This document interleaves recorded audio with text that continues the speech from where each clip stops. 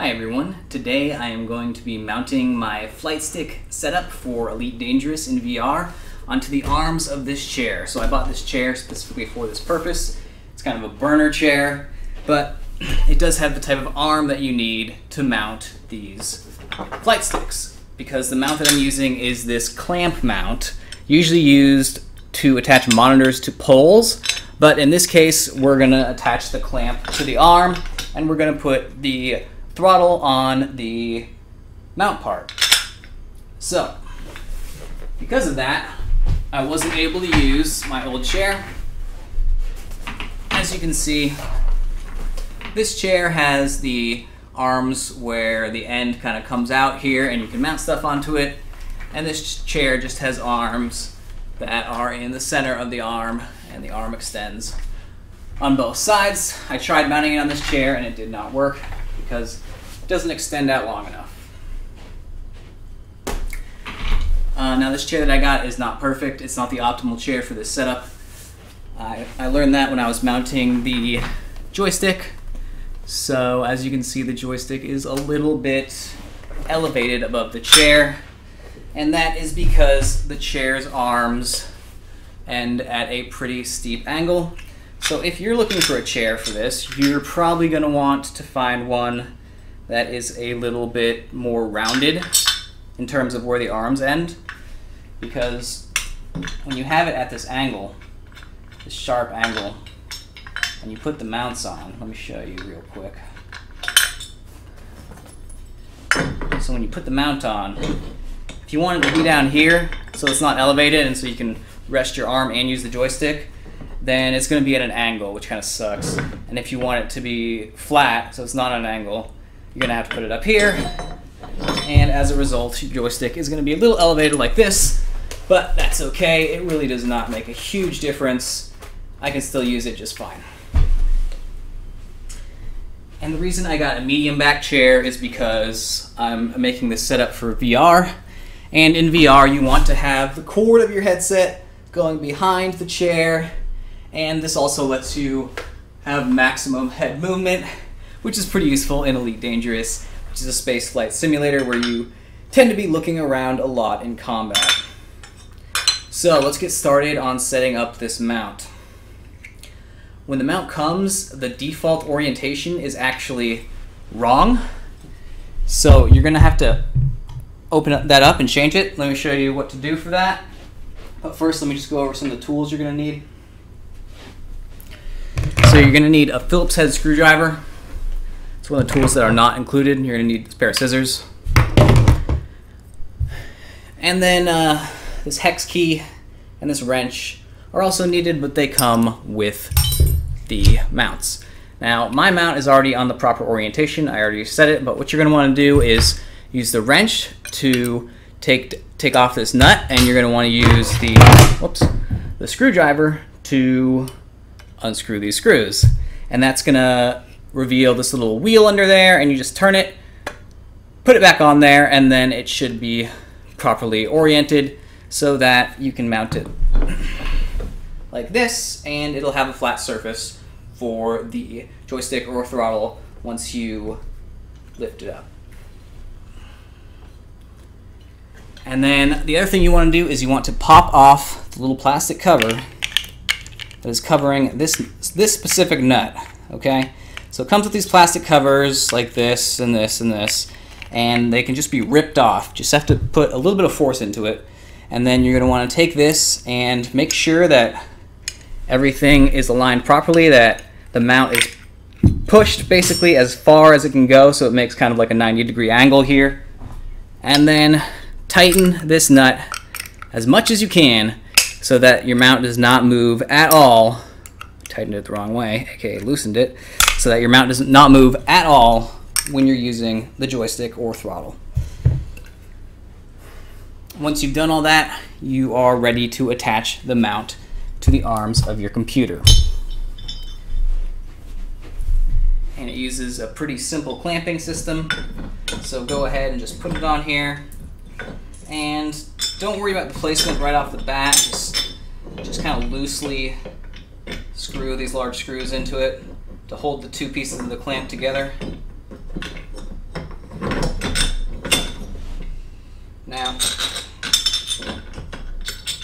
once you have the two screws lightly screwed in here, this thing can hold together on its own, then you can start moving it around and trying to find out where is the optimal position on my arm for me to mount my throttle or joystick. And it might help to have it on hand so you can kind of put it there and adjust it as needed. I already know that I have to mount it fairly high up on the arm if I want it to be a level mount, so let's just try and line it up with my other mount, and that'll be that. Okay, so once you're ready to mount, you're in the correct position, go ahead and tighten these screws even further using just your fingers. Once you get them tight enough where you can't really push them in anymore, you're going to need the hex key or Allen key to really get them in there. And by the way, these clamps, they come with some rubber protectors on the inside of the clamps. You may want to remove those if you intend for your clamp to dig into your arms, your chair's arms, that is. If you would rather protect your chair, then go ahead and leave the rubber protectors on there. Okay, so I'm using the Allen wrench now to tighten these even further.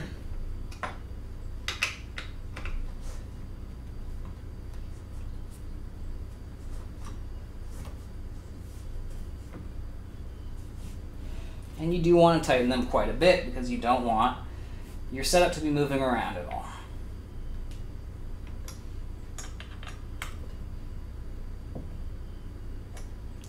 The other thing to do is make sure that both sides are tightened evenly,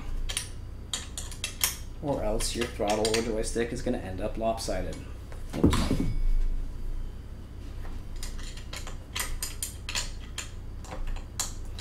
Now, I already put Velcro on top of this mount, but that is your next step, is that you're going to want to put some Velcro on here. And now this has to be industrial strength Velcro, not just your run-of-the-mill Velcro, because you're going to be attaching a somewhat heavy peripheral to it, and you're going to be yanking it around and stuff like that. And if you use regular Velcro, it's just going to fly off and you're going to drop it on the floor. And it's going to break, and you'll have to play Elite Dangerous with an Xbox controller. So use industrial strength Velcro, please. Okay. So it's on there pretty tight now. Doesn't seem to be moving. And I actually already put the Velcro on here, but what you're going to want to do is take 2 strips of industrial Velcro, stick them together, and line them up.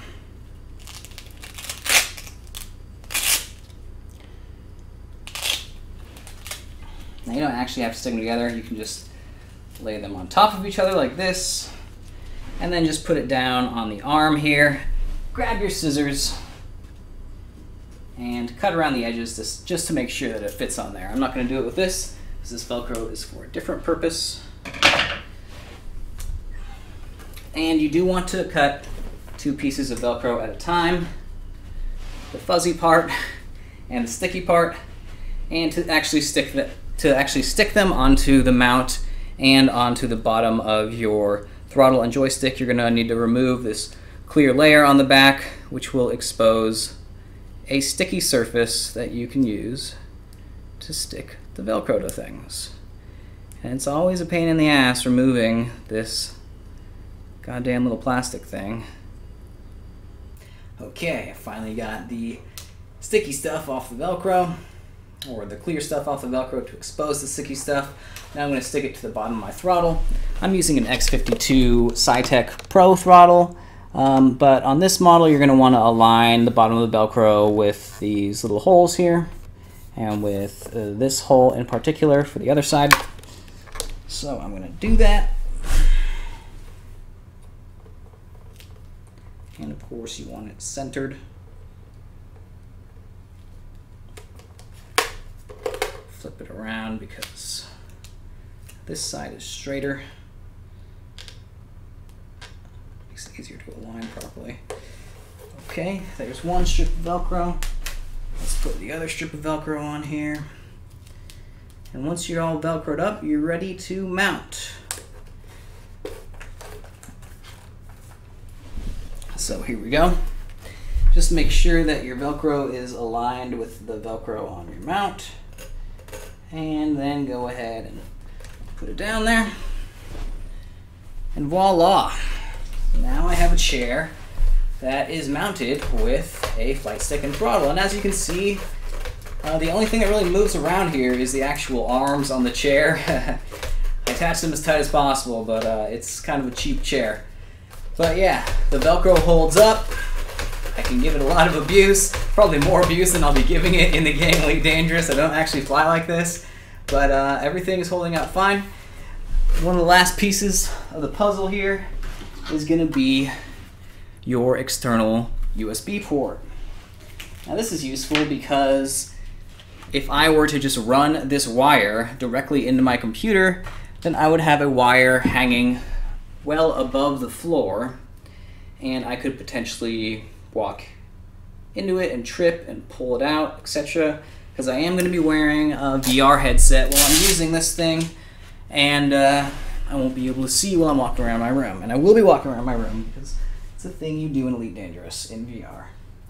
Okay, so I'm going to put another strip of Velcro on the bottom of this. Ow. Hit myself in the head.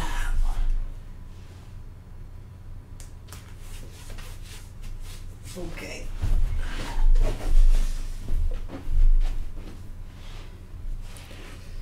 Now, where did my thing go? My USB port, or my USB hub.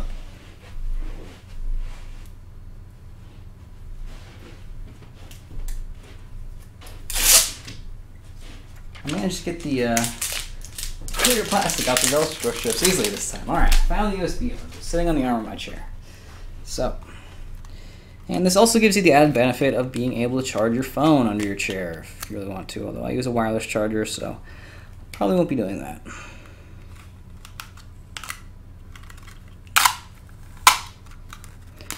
I'm just sticking this Velcro onto the bottom of the USB hub, trying to make sure it's aligned properly. Not that it matters. Okay, so I've got my Velcro, and let's just slam it on there. Now let's take the USB and plug it in.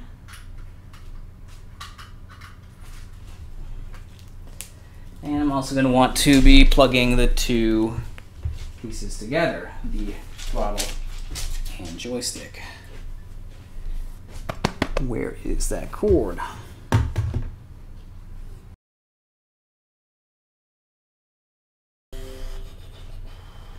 My computer's freaking out about something right now. I can't deal with that. Okay. Here's the cord. So go ahead and put this in here.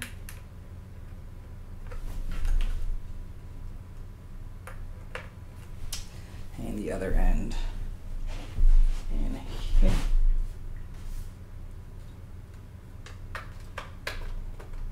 Okay, and there you have it, folks. Oh wait, that actually looks pretty freaking lame with all these cords. So you're gonna want to do a little bit of cord management. I have this like IKEA cord management kit that I got a while ago. I had it sitting around. So I'm going to try to use these tiny little cord management brackets. I don't know if you can see it that well, but it's this little white thing that you can thread a cord through, and then it has sticky stuff on top of it, so you can stick it to stuff. So just go ahead and make sure your cords are all running properly along, so you don't run into them while you're walking around in VR or just in general.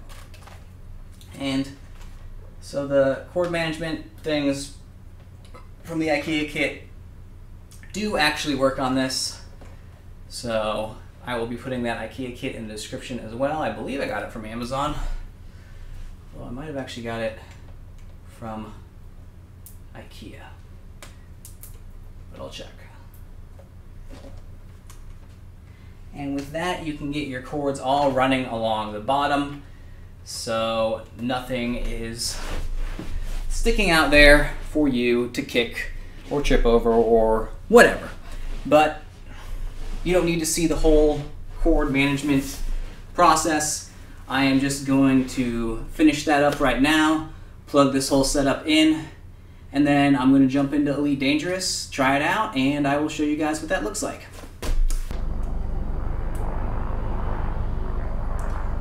Okay everyone, here I am in Elite Dangerous, and I'm using the new setup and it works very nice. So I'm looking at my joystick in the game, and as you can see, my arm is basically aligned with it. In fact, I'm happy to see that the joystick in game is slightly raised off of the dude's armrest, just like my setup, although I would still prefer to be able to completely rest my arm on here. Whoops. No.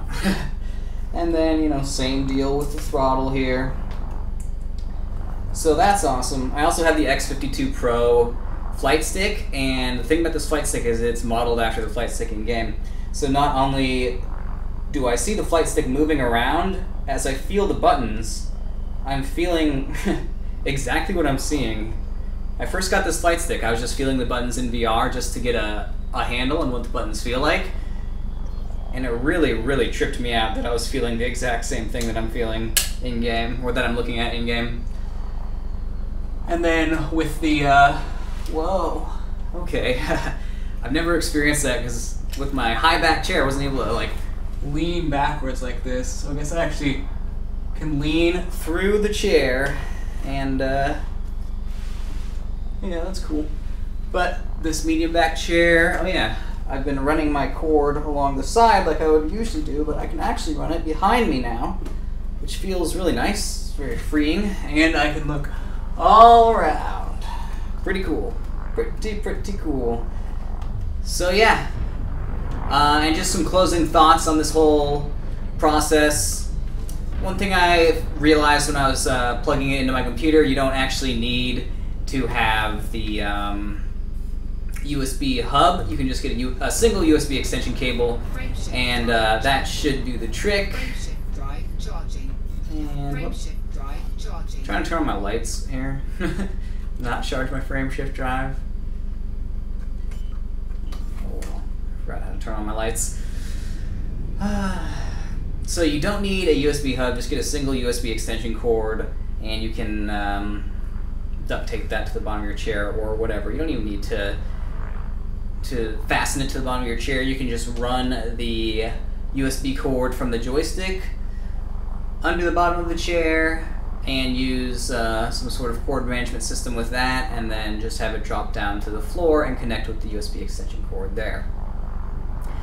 And so if you want this setup, but you don't want to deal with the joysticks being slightly raised off the armrests, which now that I'm using it actually is fine. I mean, it's still plenty comfortable, but I would suggest getting a different chair, or if you want to get this chair, you're going to have to get single joint mounts. Now they do have these exact mounts in a single joint variety. This is the double jointed mount, which means it raises up the HOTAS flight stick setup a little bit further than you would get from a single joint setup. The problem is the single joint setup is not on Amazon, it's not on any store that I could find online, it's only on eBay, and it's overpriced. So, yeah. I'm going to put all this stuff on eBay, or sorry, I'm going to put all this stuff in the description, and you guys can buy it and check it out, although I just want to offer a disclaimer that this is not the optimal setup with this chair. I'm sure there's better chairs out there for this setup, but this one does actually work pretty well, especially for a VR setup where you want a medium back chair like this. Anyways, folks, thank you so much for watching this video. I'm really glad that I got this whole thing set up. It's really sweet and really fun and really immersive, having just like everything matched up in game.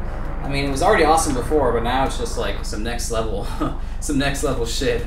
I just need to get a butt kicker, which is like a little thing that vibrates. You put it under your chair and it vibrates when you get hit. I need to get a SubPac backpack, which is the little thin backpack you wear that amplifies bass. So when I would boost there would be a bunch of bass and I would be able to feel it rumbling in my body. And then I need to get the eTrim 4D headphones that Samsung is working on, and there are these headphones that shock your inner ear with little electrical shocks to stimulate your vestibular system and make you experience motion even though you're not moving. So then I will have the ultimate immersion setup in Elite Dangerous, but this is just the first step. So thank you for watching this. I had a lot of fun filming, and I hope you guys had fun watching. Check out my channel if you're into virtual reality. I put out a ton of VR gameplay videos. Have a great day, and goodbye. Oh no, I'm under attack now. Finish him! Oh no, no, no, no. Not a good idea. Let's get out of here. Sometimes you gotta know when to give up. Through the tunnel. This is the tunnel I cleared earlier. My territory. Behind me? Nope. Alright. It's jump!